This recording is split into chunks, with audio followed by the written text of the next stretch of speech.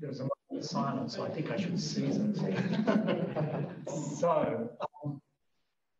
Well, as the director of the Institute of Religion and Critical Inquiry at ACU, I'm joined with Professor Matt Crawford and his team in the Biblical and Early Christian Studies program, and all of you present in person and online, in welcoming Professor Christoph Markschies to Melbourne. He only arrived this morning, so I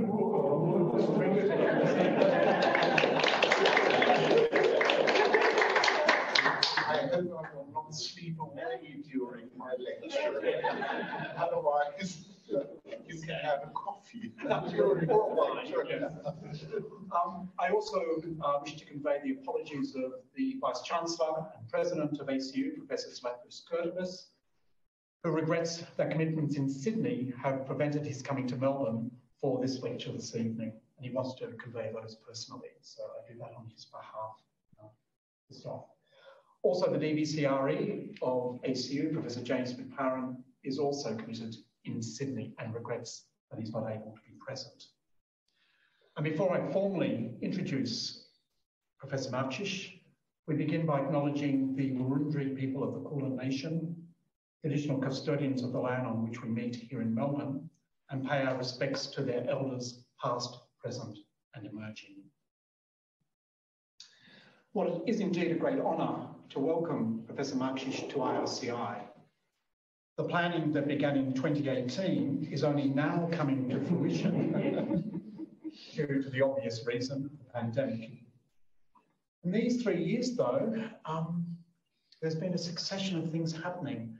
Professor Markschies has been successively Dean of the Faculty of Theology at Humboldt, Berlin, President of that same university, and is now President of the Berlin Brandenburg Academy. Professor Markschies is considered one of the leading patristic scholars and church historians of our time. He studied evangelical theology, classical philology, and philosophy in Marburg, Jerusalem, Munich, and Tübingen. He has held chairs successively at the Friedrich Schiller University in Jena, Ruprecht Karls University in Heidelberg, and Humboldt University, the last being the chair once occupied by Adolf von Harnack.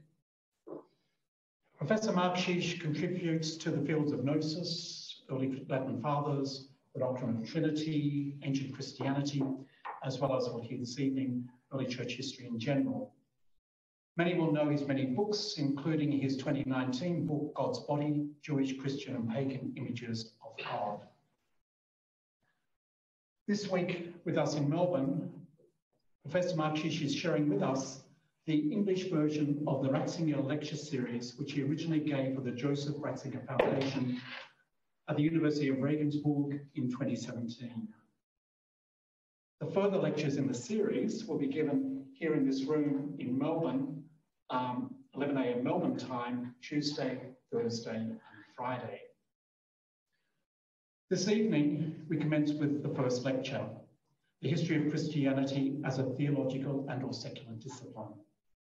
Professor Markschies will speak for about 50 minutes. And while the other lectures will involve a question time, tonight's lecture will not. Those here in person can field any questions they have during the reception that starts at around 7 p.m. Those online can leave them on the Zoom chat. So please join me in welcoming Christoph with his presentation.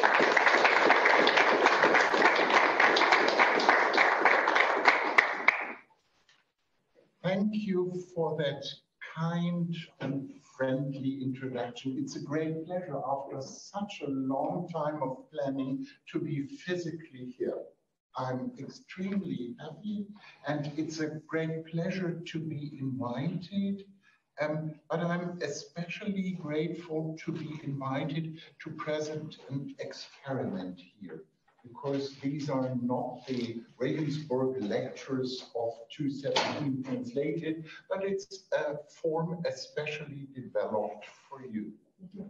So an experiment. I decided not to publish the 2017 lectures, but a little bit to test versions of the lecture and to wait for comments. And so I'm extremely curious to hear your comments today during the reception and in the following days.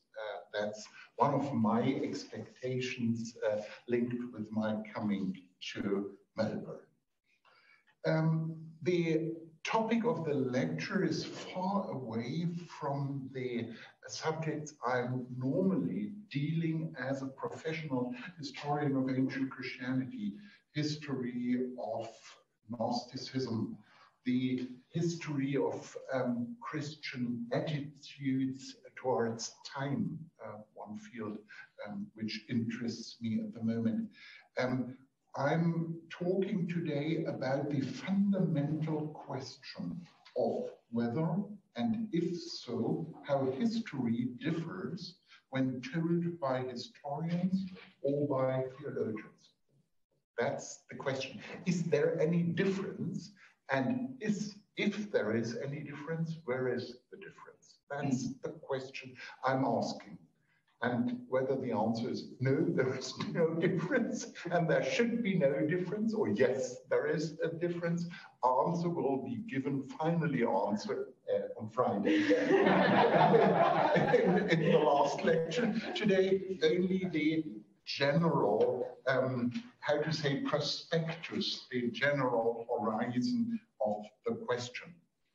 Ron Williams, any move in the slides? No. Yes. So that's the table of content of today's lecture. An introduction. We are in the midst of the introduction. Then a second paragraph, history of Christianity / church history. I will discuss the difference between those two in the third paragraph or chapter of this lecture. So history of Christianity, church history, a subject between departments, history of Christianity versus church history. And I suppose, because for reasons of time, I will dramatically shorten the fourth, a universal history / global history from a Christian perspective, but definitely I will end with concluding remarks. That's quite clear. And there is a difference to a wonderful book which I would recommend to all of you, Ron Williams, in 100 pages, mastered the general question, why study the past, and mastered to tell the history of the Christian church from his specific perspective in the 203 lectures, Sarum lectures at Salisbury Cathedral. I'm far longer, and I'm dealing with a far more basic question, the basic question whether the study of the past differs when done by theologians and done by historians. And I'm to a certain extent simplifying the problem, because there are historians in departments of theology, there are theologians in departments of history. When talking about history done by theologians, then I'm implying with this terminology people especially doing history and being at the same time not only people in an institution of theologians or in a theological institution, but aware of their being theologians. So this was already the introduction, and we move to the second paragraph, which is entitled History of Christianity / Church History, a subject between the departments. I now will explain how I describe more accurately the position of history of Christianity, church history. We will deal with these two terms, with the whole question of terminology as situated between historiographical and theological requirements. And I do not regard this position of the subject as a dangerous situation, as a challenge and a chance between two cases, as a form of interdisciplinarity common in the sciences and becoming even more so, which is already incorporated in the subject definition. This interdisciplinary or interdepartmental position between history as part of the, according to the German system, faculty of or for philosophy and faculty of theology, between history and theology. This interdepartmental position is thus explained in the second paragraph, History of Christianity / Church History, a subject between departments. This is indeed done only in the form of a thesis, and that I had to apologize in the beginning. The whole presentation in these 4 lectures is more or less a thesis. We are looking to examples from antiquity. We are looking to examples from the 19th and 20th century. We are neglecting medieval times and early modern times. We are concentrating on German and Roman and Greek authors. So it's a very limited diversity. It's a far too high number of old, wise, white men. I apologize. But I think starting at a certain point, my interest is not to give a complete overview. My interest is not to present to you in a nutshell a history of the history of Christianity, but studying a problem. And so these are examples, and you are invited to bring other examples. And from the not known to me Australian experience with a completely different history and contemporary situation, with a completely different diversity of the population and institutional history, you probably would add completely different examples. The interesting question is whether the framing and the general insights would change, and that's perhaps something we can discuss Tuesday, Thursday, and Friday. So, church history, a subject between departments. Church history as a subject, just as the other subjects of a theology department are too, in their own specific ways, a subject between departments. That's a characteristic of subjects in a theological department. Exegesis, systematic theology, practical theology, religious education is located between practical theology, a discipline within a theology department, and educational science. And here in the building, as I saw, these departments are located, and it's an interesting question how interaction functions and how interaction shapes certain subjects and disciplines.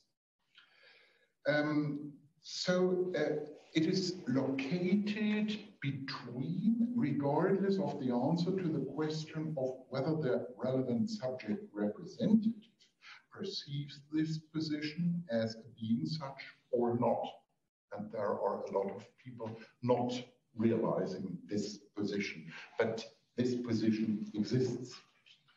Church history was and is an example of the thesis that the essential aspects, and so it's not a problem of history of Christianity or church history, it's a problem in the humanities, because history of Christianity, church history, is an example of the thesis that the essential aspects of organizing a discipline based on history, research subjects, method, theories, research purposes are frequently not supplements to disciplinary definitions, but rather intervene in an interdisciplinary fashion. So the message of this beginning of the second paragraph is quite simple. The problem or the challenge of history of Christianity, church history, between the departments and between the disciplines is characteristic of a lot of humanities disciplines and humanities subjects. And this was a quotation of the German science philosopher Jürgen Mittelstraß. One could add a lot of English-speaking philosophers of science too, which I avoided. You could this do if you like, or we can discuss later.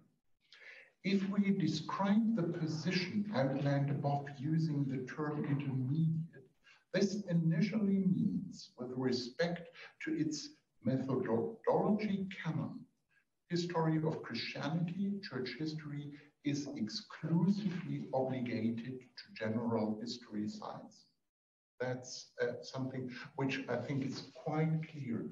The methodology canon of history of Christianity, church history / this is exclusively obligated to general history science.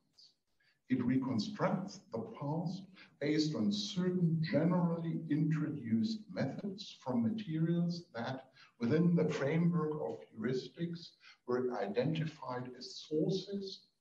There are no sources from the shelves shouting, hello, I'm a source. They have to be identified as sources. That's a hermeneutical process. Are we accepting this or that as a source for a certain question? Then categorized by source criticism as sources of a certain status, valuable, contaminated, mutilated source, and so forth. As sources of a certain status, and were ultimately used based on an interpretation of these precise sources for a representation of an analytical or narrative nature. These methods are described in the usual methodology. That's after a long journey. Methodology books. Sorry, for the subject in these wonderful classroom books existing in all languages, and actually also in the broad subject consensus in its various subcategorizations and characteristics. That would be a chance to add an excursus on social history, gender history, but there is a broad consensus on the basics. Regardless specific differentiations between historians in different fields. If we compare the discussion of methods of general history science and history of Christianity / church history, differences do indeed come to light. At the latest, in the wake of the so-called linguistic turn, considerations about language and the specific conditions of historical narration belong to the general historiographical method. This has led, for example, in England, but not only in England, to a broadening based on social history of a classic history of ideas and become a comprehensive intellectual history. There are a lot of other developments. This is, again, only one example. In the historiography of dogma and theology, And now I'm concentrating and arguing on Germany, but perhaps you could add your personal view on Australia, England, France, other countries. So in Germany, this had a few repercussions to date, however. There is a certain lateness of history of Christianity and church history in Germany concerning the paradigm shifts and the turns in the general history discipline. This is perhaps not only characteristic for the German situation, this form of lateness. Even if an over-hasty reception of each new historiographical paradigm that is proclaimed as a rule by a few representatives, there is something of fashion in it. The new fashion is this or that, and one can follow fashion, that's nice, but one should be aware of that's fashion. And so lateness has certain positive aspects. It's a fashion critical attitude, but one should be aware that fashion critical approach shouldn't lead one to a how to say, conservative blockade against new developments. And so the question is whether the lateness of history of Christianity / church history is such a positive hesitation or resistance to adopt every new fashion, this year red color, next year blue color, or it is a kind of blockade. I remember a wonderful visit in the birthplace of Leopold Ranke, the famous German historian, and there was at the same time a meeting of the Society for Military History in Germany. And I had the impression this is a far away branch of history, and all the new historical methods weren't introduced in. So the question is, are history of Christianity, church history, people a far away branch, and the lack of certain developments in their monographs and articles a sign of their far away, or of a blockade for certain reasons, or of a quite positive hesitation against every single fashion proclaimed every year for the fashion exhibition somewhere or the fashion events. Admittedly, church history as practiced by theologians, that means not by people in theological institutions, but by theologians who are interested to do history of Christianity / church history as theologians, has another dimension. For the aforementioned methodological canon is indeed applied within the framework of the worldview of Christian faith. That's my definition for history of Christianity / church history practiced by theologians. These are people doing it in the framework of a worldview of the Christian faith. And this is said regarding the plurality of that worldview. There are different worldviews. There are worldviews of Christian faith in different parts of the earth, in different genders, in different traditions, theological traditions. And the interesting question is, a German liberal and a German neo-Barthian theologian, is the difference larger between a theologian from Africa and from Scandinavia? So a worldview means different worldviews, and there are common strata and common insights in these different worldviews, but there is a plurality of worldviews, and it's a quite broad definition. The history of Christianity / church history I'm looking for is one done by people framed by the framework of the worldview view of Christian faith. This worldview framework has been substantiated in the diverse Christian understandings of reality of the various subject representatives for many centuries now. For our considerations in this lecture series, it is initially less important whether an individual historian of Christianity, church historian working in a theology department, is aware of this Christianity framework. Obviously, there are people fully aware of, people completely neglecting it, coined by, but completely neglecting it, and people interested to level it down. Not only rhetorically, but to level it down for certain methodological reasons. The question as to whether and how the worldview framework characterizes the specifics of day-to-day work at all is only of secondary interest, because it's quite clear.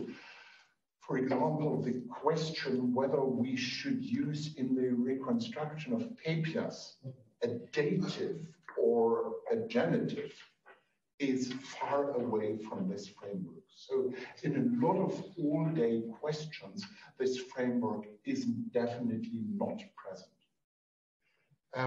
But we will study questions where the framework is present and where it is a question of transparency to address it.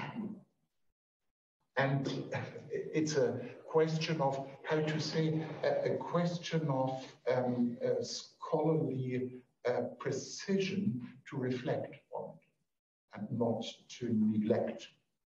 Also, there are two types of historians in Germany, if I'm allowed to reduce complexity to a duality, historians interested in such methodological questions and historians completely not interested in discussing such questions.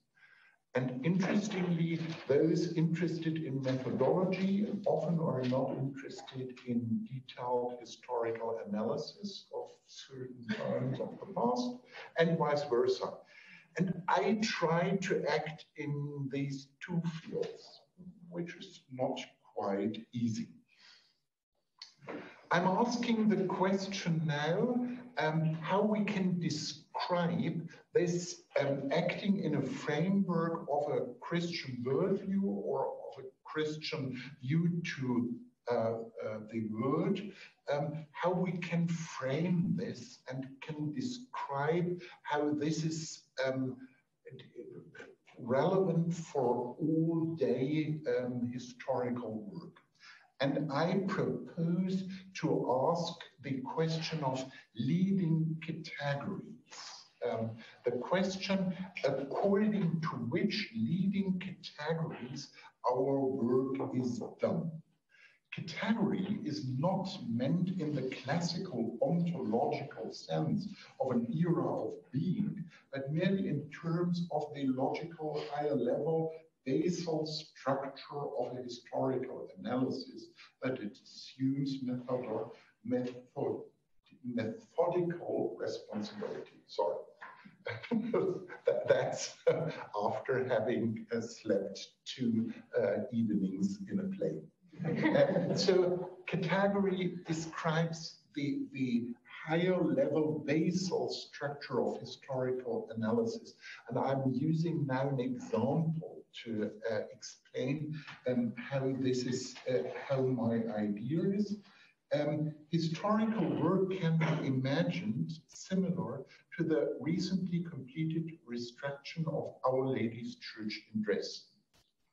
Left Our Lady's Church after collapse in February 1945, and right Our Lady's Church today after rebuilding. The worldview framework and the leading categories mentioned correspond to the building supervisor's knowledge of building statistics, the foundation, and the world.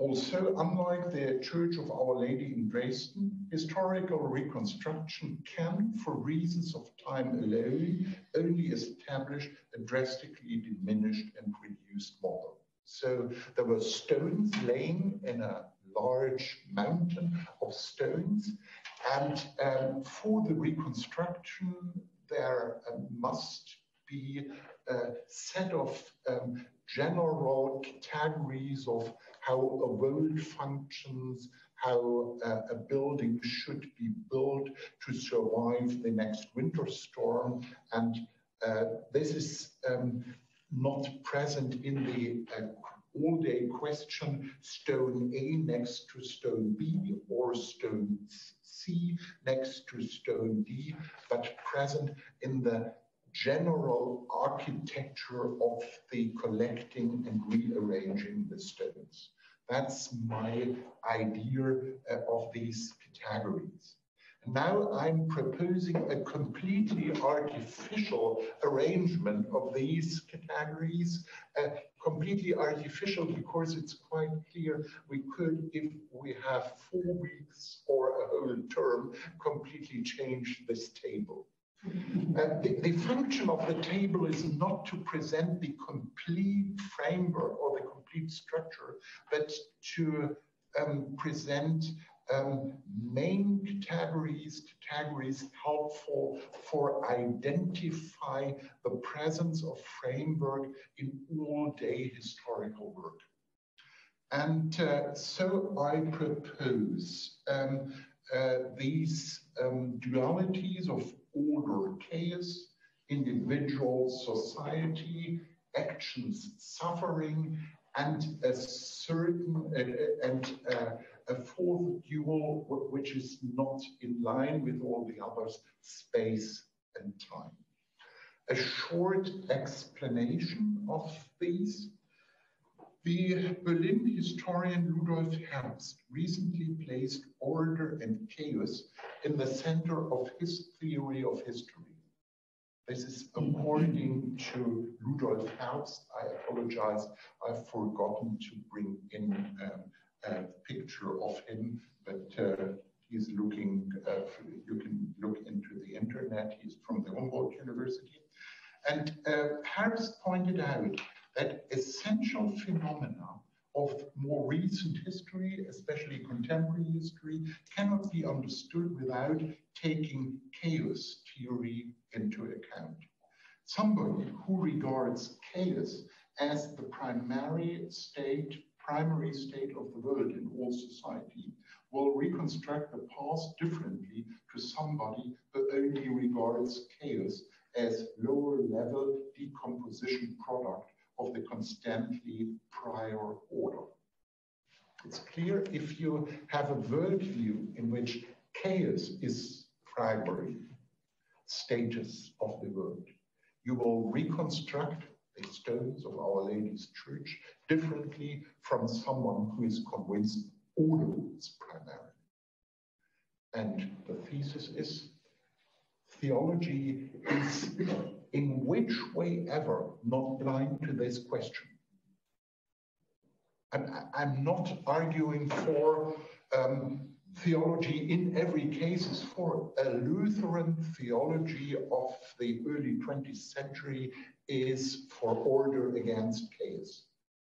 There are definitely other theologies which place the arrangement of chaos and order.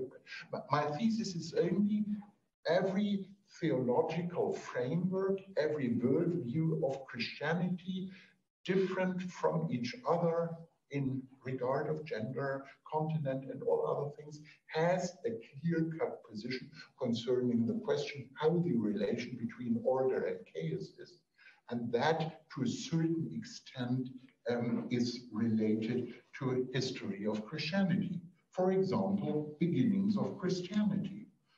While some will describe the rise of Christianity as ordering of a chaotic state, of a chaotic Roman state and economical world, crisis of the 3rd century, and of the perturbed psyche of imperial population, age of fear. You remember probably all these titles I have in mind at the moment. Others will point out the well-ordered political, economic, and mental structures of the high empirical period and not look for prior chaos. Roman Church as ordering primary chaos, Roman Church as chaos, destroying primary order. So the question of order chaos is related to a Christian worldview, and all Christian worldviews have certain presuppositions concerning order and chaos.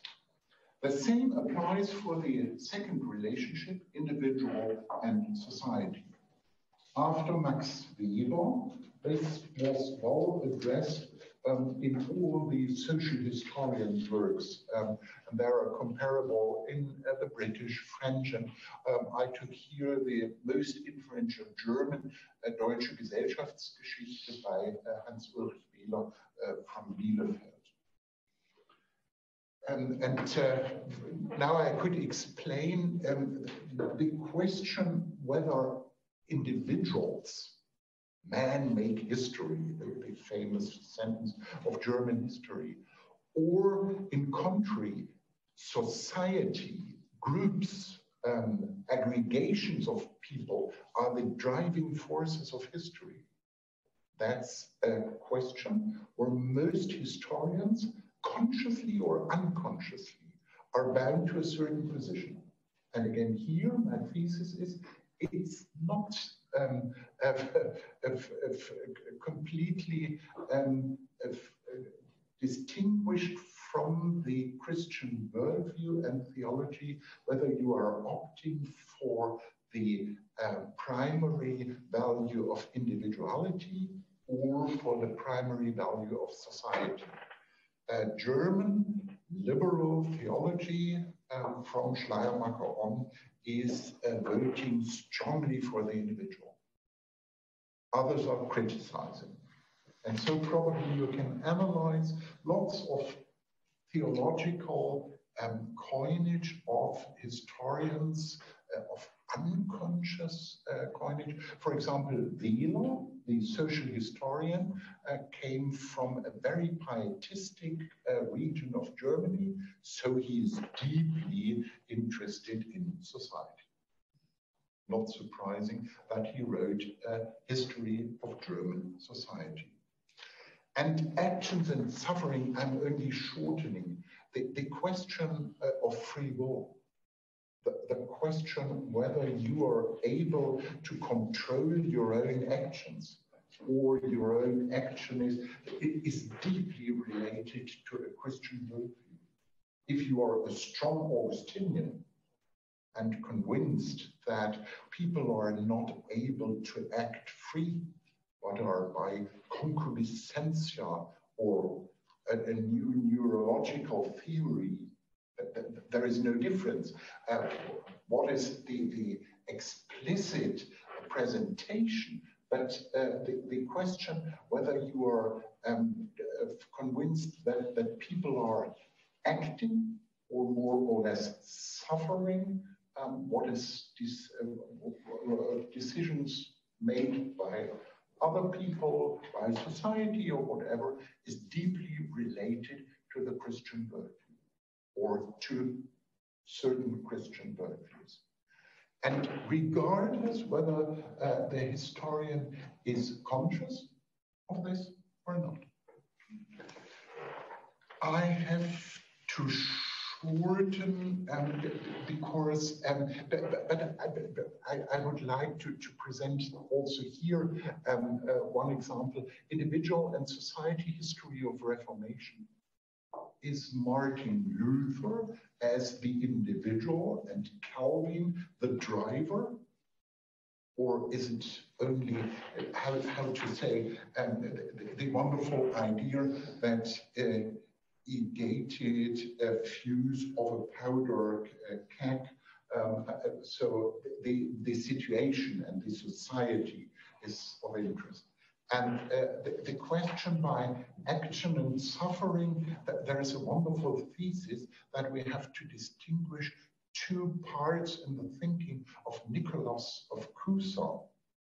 A southern part of thinking, the Rome thinking, because there was a wonderful light in the atmosphere, and so in the thinking of Nicholas of Cusa.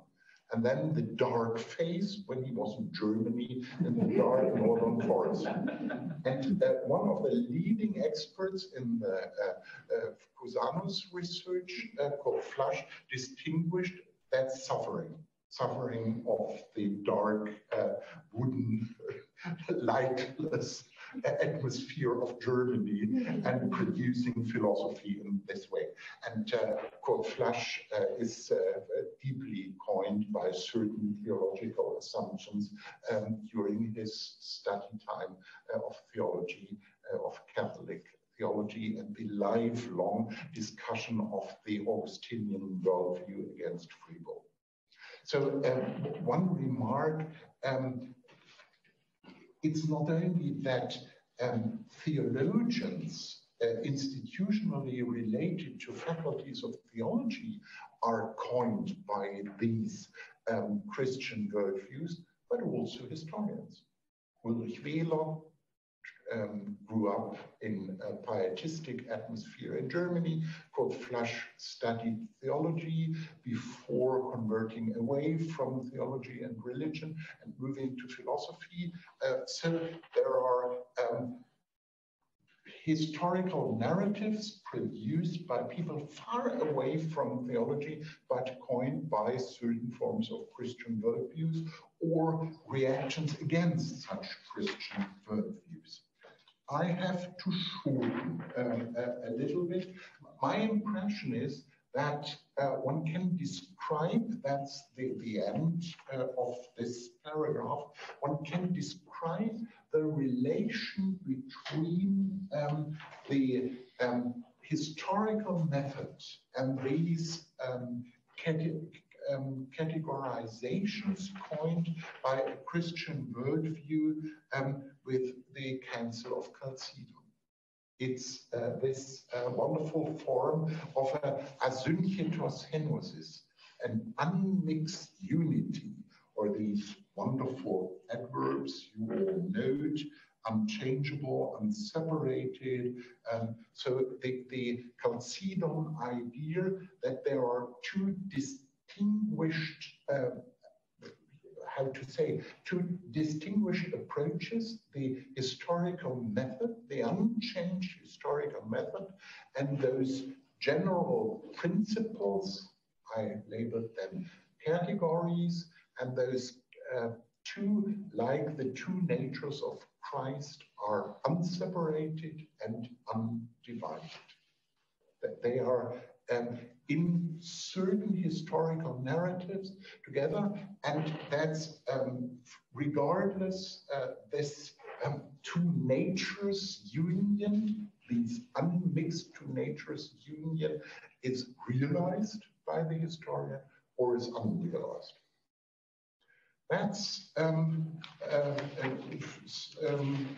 little bit shortened what I have would like to say in my first paragraph, and now the second paragraph, the question church history, history of Christianity. I skip Ernst Troeltsch, a short sentence to Ernst Troeltsch. I'm realizing too much material for the 50 minutes, but doesn't matter. We can discuss it tomorrow, Thursday, and Friday. And it's better to have too much than not enough.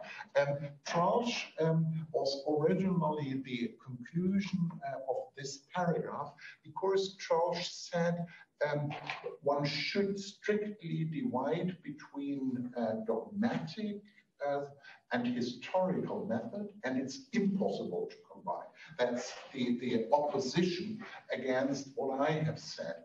But the interesting thing is, most people are reading only the first part of Troeltsch. In the second part of his article, then surprising pseudo-theological idea of history is introduced, and so one can analyze Troll's article as an example for my thesis, also arguing against it. And that perhaps we can discuss if you're interested in one of the following days. Church history, history of Christianity. I don't know whether this also in the English-speaking world is a heavy debate. In Germany, that's a heavy debate. And it's a heavy debate in the sense that church history is the title of the discipline for the older one, for the more conservative, and history of Christianity for the more, how to say, more progressive people. And the idea is history of Christianity is also history of minorities, is more diversity. History of the church is the weak history, the weak interpretation of history of my own social group. In fact, I have the impression that's a little bit, as we German label this, a battle about Caesar's beard. It's not necessary to battle on it, because my impression, I'm shortening a little bit this paragraph, because all interesting attempts to write history of Christianity are in certain way related to a certain specification and to a broader perspective. There is always a relation between an inner perspective. I'm dealing with the history of the Manichaeans in the oasis of Turfa. And I'm writing the history of this subgroup of Christianity. In fact, certain subgroups, there are Syriac monks, and they are related to the Manichaeans and so forth. I'm writing this history, and I'm writing this history as the inside of a larger story. So I would, I'm shortening also this paragraph a little bit, I would propose that church history is the inner side of history of Christianity. That as the outer side, if understood in the right way.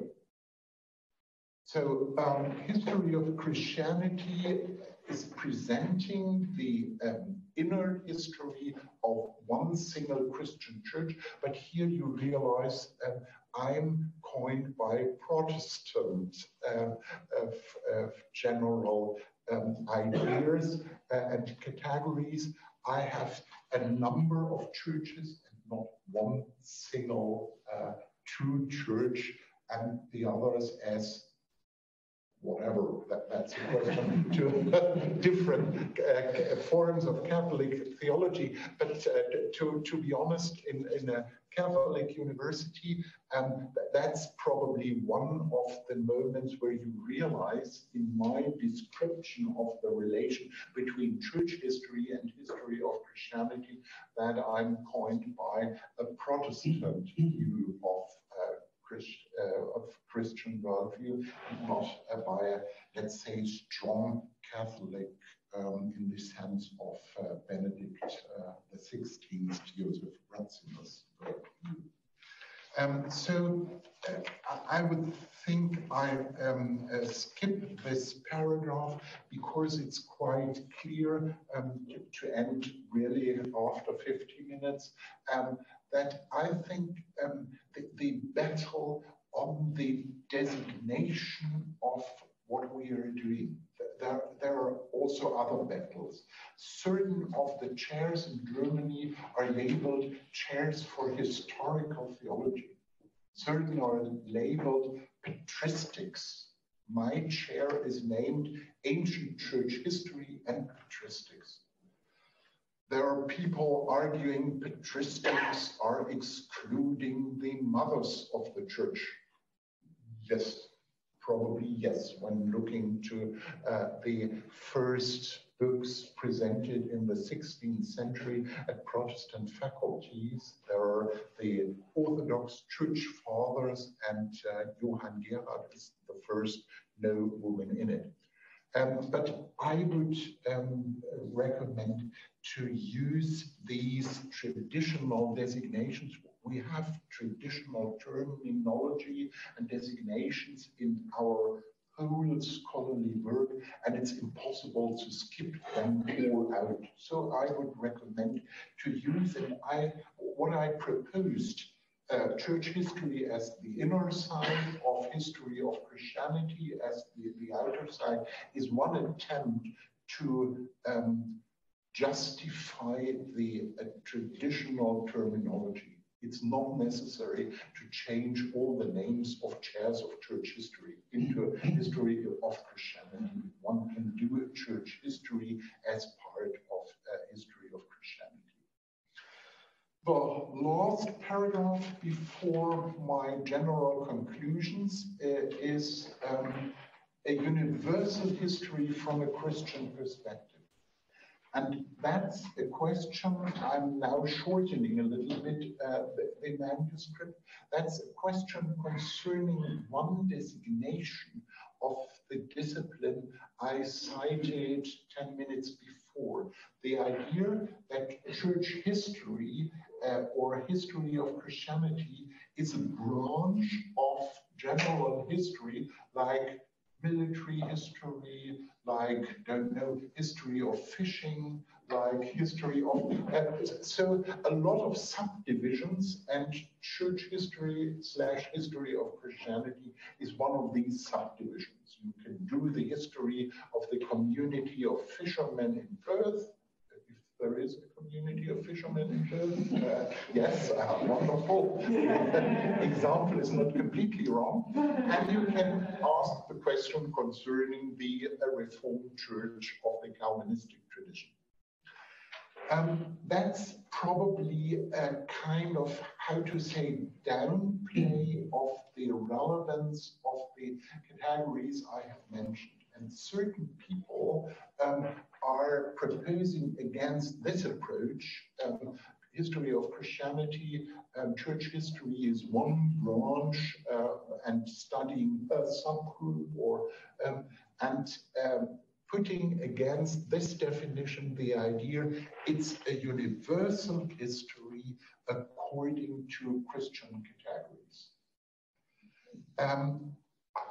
I have certain hesitations because, to my impression, this idea, history of Christianity / church history, is a universal history or a global history according to the worldview or framed by the worldview of the Christian faith. That's often, how to say, preface history. It's expressed in prefaces, in prolegomena. But when asking the question, do we really have a global history of Christianity which satisfies at the moment our methodological level and state of the art of historical disciplines? Or are there only, how to say, fashion? It's fashion at the moment. Universal history was fashion in the 50s and 60s. There is a yearbook concerning universal history in Germany, but most of the publications are not really universal history. And now, since some, I would think, 2 decades, global history is fashion, but it's more a declaration. And this is a moment where I have personally to confess, I have serious difficulties with my specific knowledge to write a global history of the world in antiquity. Chinese. What I really know when studying the oasis of Turfan, I have serious difficulties. I'm not familiar with the Turk languages. I have serious difficulties to understand the Chinese history from a Chinese perspective, and not from the perspective of the Manichaeans or the Syriac monks. So when this form of history is only possible as a collaborative work, not by one single person. And so also this is perhaps expressed with a certain form of humility. The idea that church history, history of Christianity, is often not more than a limited history like the fishermen's of Perth history, is perhaps a modest form to describe what we are really doing. It's always nice to express this preface prolegomena history, but it's better to describe in a dense way what we are really doing. And this allows us, so to say, because I'm sitting here in a department of theology and philosophy, that allows us to be part of a large interdisciplinary group of historians and theologians. So I have cut it down a lot of my manuscript. I'm happy to be criticized, corrected, informed about things I have neglected. And it's a pleasure that we Tuesday, Thursday, and Friday will recollect again. And now I'm happy to hear comments and a lot of other things in the reception after, and greetings to the people at the screen. They cannot ask questions, but I'm happy to answer urgent questions via mail. Not this night, which I need for a certain rest, but probably in the next days. And to all of you which are not able to come with us for the reception, a wonderful evening, or whatever time you are facing now, a wonderful morning, afternoon, or whatever. Many thanks.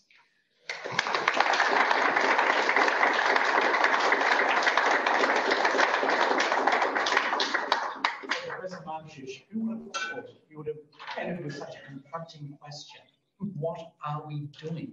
It's a terrible thing to think about yet again, but also thank you for explicating the assumptions that shape, control, hopefully liberate our stances and our categories as scholars in relation to Christian history, in history, whether we regard ourselves as theologians or historians or some hybrid, I don't know.